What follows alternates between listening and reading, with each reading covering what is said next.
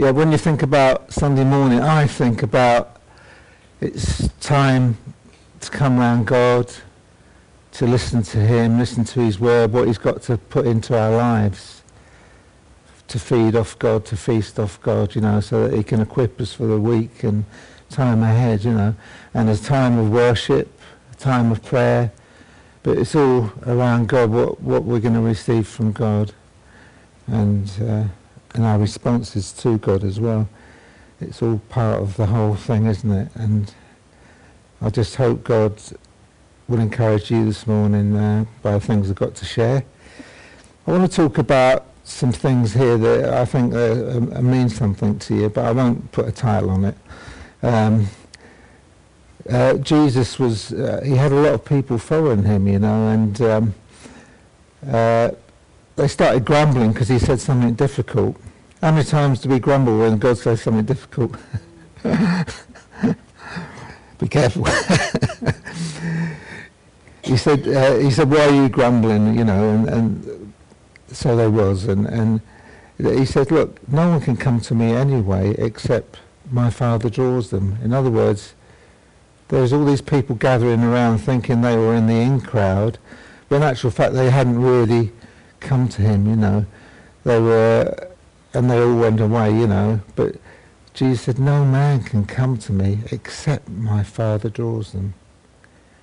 And if you look back over time, if I look back over my life, I knew God was drawing me. We might not have that awareness. Little things happening here and there, indications. Even before we knew about Jesus or who God was or his name, God was drawing us to that place that we could honestly come to and say, Lord, I love you, I believe in you, I trust you, I want to follow you. See? So no man can come to me, Jesus, except the Father draws him. It's God drawing you. That's something you can ask yourself, you know. There's some people who've come to him, there's some people that might not be at that place yet, but is God drawing you? You're in a good place to start with anyway. This is the place where you're going to hear about him more. So obviously that will add to things, won't it?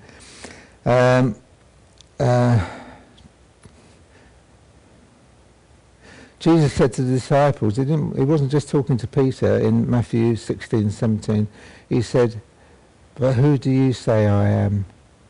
But Peter, as usual, sticks his neck out, you know.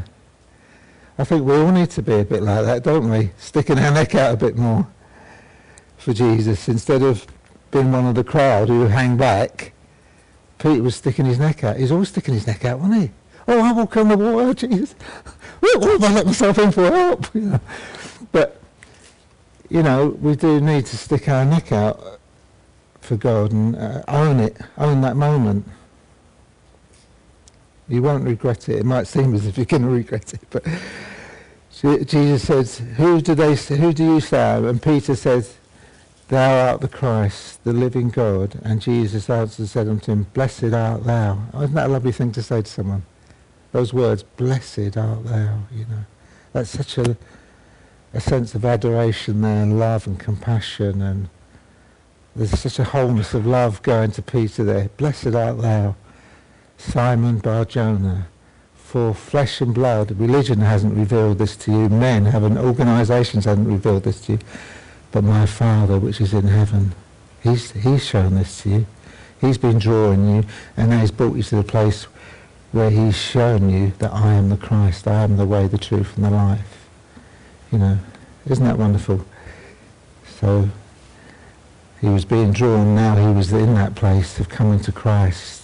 And it's a personal revelation in all of our hearts, whoever you are, wherever you are, whatever you've been in, whatever life's like for you, it's always a personal revelation that you can say, thou art the Christ, I believe in you, I'm going to put my neck on the line, you know, I'm going to stand up there and take hold of you.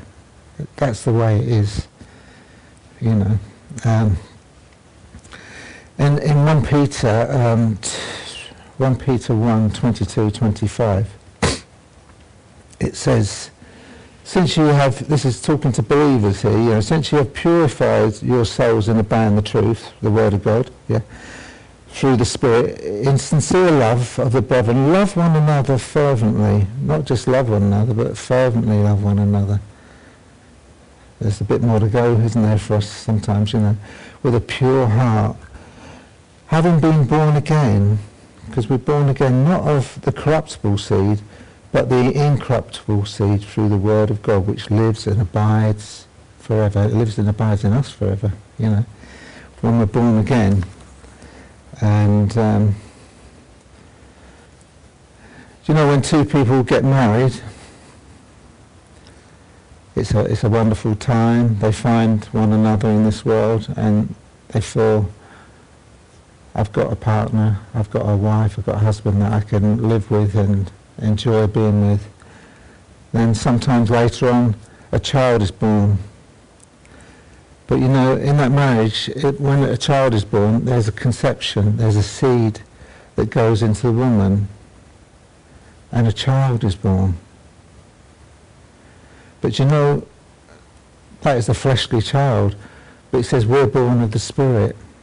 When we're born again, the Word of God comes to us, and all of a sudden our ears prop up, and we're hearing things, and oh yeah, I like that. God can forgive me, He can take all my guilt away, and He can help me, this, that and the other. When we receive that seed, we're born again. If we really truly believe, like Peter, thou art the Christ, if we can say that to ourselves, to God, we're born again of the incorruptible seed. And something is born in you again. But it's of the Spirit this time. It's not the fleshly. It's from God. A new person has arrived in you. You've changed your mind. Instead of looking that way, you're looking that way. And you're thinking, oh, right, this is the way God says go. And I believe that. I accept it. I think I'm going to do this. I'm going to go for it. And I'm going to repent of my sins, And what we see emerging is a new person. It says we're new creatures in Christ. All the old is done away with. We start turning away from the things that don't please God, and we start following the things that do please God. So that is what born again is, you see. We become a new person. We've got our eyes on Jesus and the way, and we believe in Him instead of believing our feelings, which are up and down all the time, aren't they?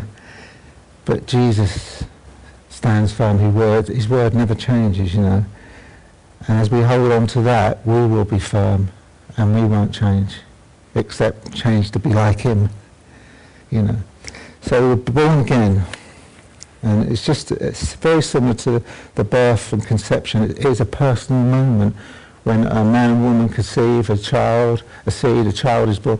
And so when we come to Christ, it is a very personal moment for every individual that we receive the seed, the living Word of God, that's totally changed our lives and the way we see things. And it's a continuation, it's a process. It goes on, doesn't it? So, it's an intimate time. So, has that happened to you? Or is it beginning to happen to you? Ask yourself.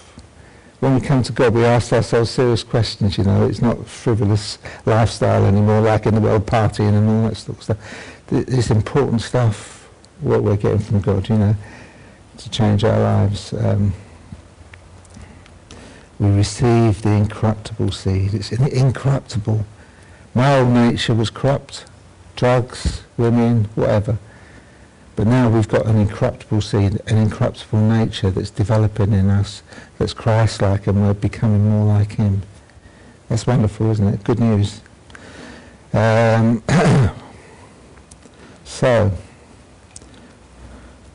people, when someone is pregnant, we notice it, don't we? You're out there somewhere. Something's going on the inside, but something's also going on the outside, and people around notice the difference in you. And when we've been born again, people notice a difference in us, that we're no longer doing some of the things. Little things drop off here and there. We're not doing certain things anymore. And they notice that. But it's a good thing, what they're noticing. It's not a bad thing. They might not like it because we don't follow the same pattern as they do anymore. But they can see the quality that's coming out in our lives, that it is a good thing. Being born again, I like what it says in King James. It says we're being born again. Being means process. So we're continually developing and becoming like Christ. I'm not like Christ. I've got lots of areas in my life that God's dealing with and will be dealing with. So, but the thing is, the source I was birthed from was the Word of God, Christ. I've got to continue feeding from that, like a baby continues feeding from the mother, its mother. We continue feeding from God. We was birthed from God. Continue feeding from His Word. It's either milk. It says that receive the milk, sincere milk of the Word. It's a bit like a birth picture, isn't it? You know, but the Word of God is like milk. Or some people might want some meat. They want to get stuck into a steak, something deep in God, you know, which is good, you know. But it's a process. We're always being born again. We're always evolving in Christ likeness as we follow His teachings and follow His Word as much as we're able, because we're all different. We all fall down and get up and fall down, and none of us are perfect except Jesus. Hallelujah. He was the perfect man.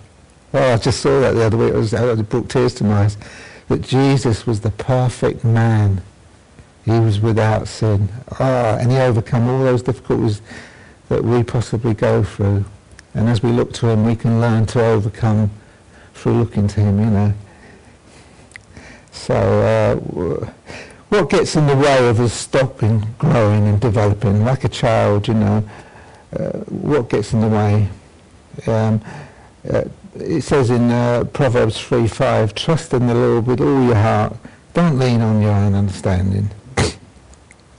You know, by leaning not on your own understanding, it says lean not on your own understanding. This can limit God from working in us. We can get sidetracked by this, that or the other, and just move away from drawing from God.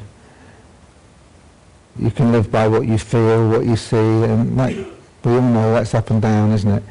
Instead of continuing what we first believe and trusted in God's Word, because He alone knows better. I mean, obviously, there are some things you've got to lean on your own understanding. If I do my upholstery, I've got to be careful how I do it. But I think what it means here is, lean not on your own understanding, is in moments where you don't understand what's going on and God gives you something from the Word, a bit of wisdom, a bit of insight, it's in moments like that we've just got to trust God. We might not understand it. Many a time I haven't understood what God says, you know, but we believe it. Because, you know, Jesus said, whoever believes in me shall receive eternal life. He didn't say whoever knows everything, who's got the IQ, the biggest IQ, you know. I mean, that'll leave me out for a start, you know. But the thing is, I had to come to the place myself where I realised, God, I don't understand this, but because I trust you and I love you, I'm going to trust you, I'm going to believe in you. And some of the time we've got to be like that. We might not understand everything, but we've just got to say, God, I'm going to believe you. Does that make sense? And I'm too full on for you this morning. But also, you know, as it says in 2 Corinthians 5:7, we live by faith, not by sight. Before I was a Christian, I lived by sight. Oh, that looks good. I like that fashion. I'll try that out. And oh, I like that beer. So I live by sight and I live by feelings. And you know what? When we live by sight and live by feelings, we're all over the place. Because our feelings might take us in with a group of people and we'll be off doing this and doing that and doing all the wrong things. You know, but God says we don't live by sight, we live by faith in God's Word. Because God's Word is immovable, it doesn't change. Our feelings do. And if I lived by what I see every day and what I felt like, I'd be going all over the place, wobbly. But I've got to put my faith in God's Word that holds me still. It says His Word is an anchor to your soul. A soul. I'll give you a little illustration. If you can imagine a hard-boiled egg, there's a shell, the white bit, and there's the yolk in the middle. The shell is your body. The white bit is your emotions, your mind, what you think and all your feelings, you know, all the wobbly bits that go up and down all the time. And the yellow bit in the middle is your spirit. But it says God's word, for those who trust him, his word is an anchor to their soul. So the bit that's going all over the place is an anchor. That means he can hold you firm. When you can't do it, you know, he can. If we trust him. So that's exciting, isn't it? Faith also, what you say, what is faith? Faith comes by hearing the word of God. If Jesus says something to you today, I can take all your guilt away and I can cleanse your conscience from all those bad things. Is that a good thing? And the second stage is, do you want to know? If you want to know, you can come into that. So that's what faith is. Faith comes by hearing what God's got to say. Not what necessarily what anyone else got to say, but what God's, if it's based on the word of God, yeah, what God's got to say. Faith comes by hearing God's word. We rise up and think, oh, crummy, can he actually deal with all my problems and take all my cares away? It gets you going, doesn't it, in that direction. I want to know more about this. So it's all positive, isn't it? As a believer, faith needs to be active from day one, up to date. We need to keep it up to date, our faith. If I lived by sight and feelings, I wouldn't have any work now, personally. I'm going to give you a little testimony now to finish off. If I lived by what I saw, I wouldn't be working in Milham Station anymore, because I can't see nothing happening. No work coming in, you know. I mean, who wants antiques restored in Milham? You know, who wants this or that? But I don't live by sight, and I haven't for 38 years, you know, and I live by faith in what God says. And you know what? He doesn't provide 100 times out of 100. He's never done what I wanted him to do, when and how I wanted him to do it. But you know what? He's done it. Hallelujah. And the key there is, you know, Sue and myself, when we were converted, financially we were on the edge, still am, but God supplies, you know. We started out trusting God's word, then you know what happened? God started doing things and knocks on the doors, and we never ever would tell anybody about our financial situation, because we'd be a fool to do that, because we're putting thoughts into people's minds to help us, you know. We want to see God do it. And we just, money would come through the door, all sorts of unusual things would happen from time to time, not every day of our lives, like, you know, wasn't that good. But we started by trusting God's word, and where we went wrong is we started leaning on our own understanding. And it says, don't lean on your own understanding, but in all your ways acknowledge him. We started thinking, I've got to pay this big bill now, and I've got no money coming in. It could happen this way, it could happen that way. And we started relying on our own understanding of how things are going to happen, how someone's going to get healed, how someone's going to get this or that. And do you know what? Like I said, 100 times out of 100, God never did it the way we expected. So every time we started leaning on our own understanding, it didn't happen. It was like someone stuck a pin in the balloon. Our faith went flat on the floor, and we had to blow it back up again. And we did that a lot for a few years, until we realised we just got to trust God's word. He works in mysterious ways, he's wonders to perform, and he's going to do it in his own time and his own way. And as long as we're trusting his word and keep hold of that as an anchor, he will do it. And that's how we live, you know, and we will live. And that way our faith is not deflated, because we're not putting a time on God doing something. We're not putting a way on he's going to do it. He's going to do it because he says he's going to do it. And he always does it, you know. So, and when we depend on our understanding instead of trusting God's word to do it his way, our faith becomes deflated. From then on, we trusted God's word. You know, at the age, just a little bit of a part of a testimony. At the age of 22, I couldn't even change a fuse in the plug. So it gives you some idea what I was like. But when God revealed to me that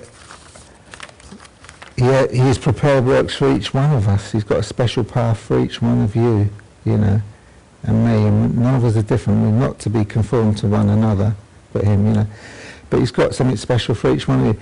I realised that God was talking about using your talents, and I studied it so much because I went into wood carving, and it talks about idols in the Bible, and I studied it for months and months in the Hebrew and Greek, and not that I can read that Hebrew and Greek, it's just the translations from it.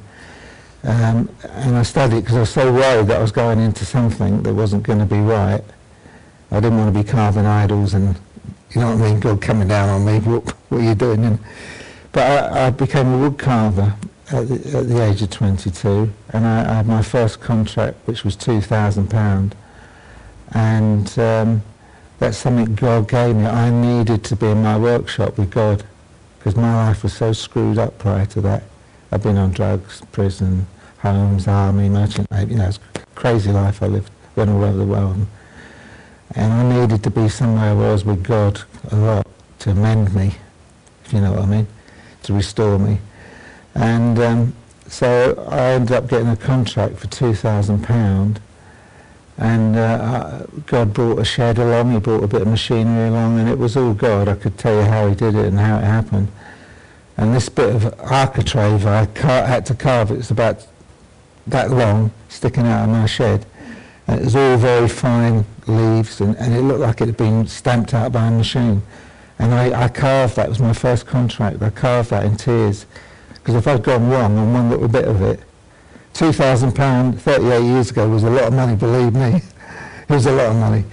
And from there on, God showed me that he does want us to use our talents, you know, what you'd like to do. And I've been doing it ever since the 38 years. As you know, I work in the station and stuff like that.